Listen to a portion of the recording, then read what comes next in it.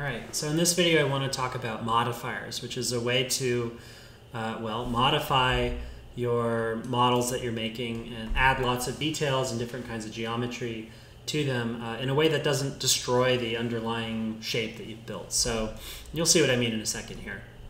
So what I've got here is just a plane that I've extruded and moved the pieces around a few times, so it's kind of more like a ribbon that's bending in different ways.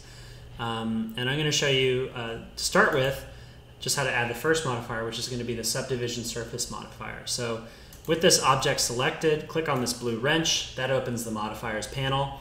We'll click that, and I'll go down to my subdivision surface like this. So right away you can see that's a huge change. It's basically taken that model that I had before and subdivided it and smoothed it. So each plane that I had before, you can do this to hide them, is now divided into 4 pieces and then probably smoothed a little bit. So you can see as I look at it from different angles how it's kind of smoothing it down into a more organic shape. There's also this simple version which does subdivide the mesh but doesn't do anything else to it. It's not smoothing it down at all. We'll come back to that in a little bit. Another modifier that's kind of useful, actually before I move on, you can also increase the number of subdivisions here. I wouldn't go much past 3 ever. Usually I wouldn't go past 2. And a lot of the time I only use 1. But it depends on the circumstances. We'll leave it at 1 for now. So we'll add another modifier to this to show you how they can kind of be combined together for different effects. So one that's really useful for doing things like clothes or a lot of details on different kinds of meshes really is solidify. So this takes a surface that only is like 1 polygon. It doesn't have sides, edges, or a bottom, and thickens it a little bit. So it basically will extrude this whole shape. So I'll go add modifier and then solidify. And it doesn't look like much. It's pretty thin right now, but I can use some of these settings here to change it. I can increase the thickness of this solidify modifier to give it, a little bit more depth. So as you can see, this would be a great way to add all kinds of different ornaments and stuff, or handles if you're making like pottery. Clothes is what I often use this for, to give clothes a sense of thickness, but it all depends. Now, the real power of these modifiers, I've added a subdivision surface, I've added a solidify, got a lot of vertices, a lot of geometry here, it's pretty complicated. But if I go into edit mode, you can kind of just barely see here, it still is this basic mesh that I started with. It's just that handful of planes really.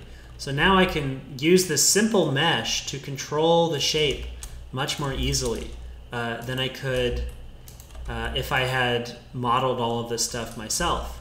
If I decide I wanted to, say, make this whole piece here kind of like flare out more, or if I wanted to adjust the curve of it here, I can go into X-ray mode here and select things a little more easily. So you can see how powerful this is. I don't have to work with such a crazy, complicated, annoying mesh. I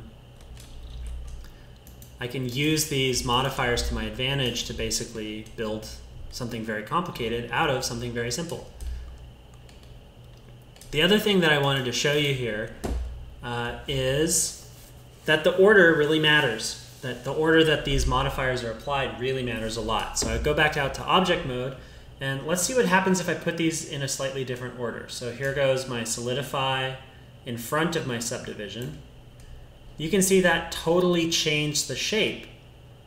And why is that? Well, I'll hide the subdivision modifier to start with, and we can see here's what that solidify is doing. So first it takes that plane and it extrudes it out into this shape. And then the thing that happens next in the list is this subdivision surface. It takes that kind of blocky but still thick solid shape and smooths it down a little bit.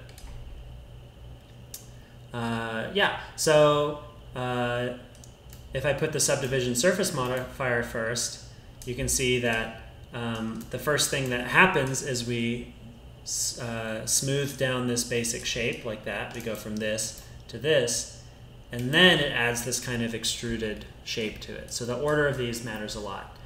Anyway, this should get you ready for the next video, which is going to be about retopologizing a mesh that you've generated with photogrammetry. You could also use it to retopologize a high poly sculpt or something like that, but I don't think we'll be talking about that process so much in this class.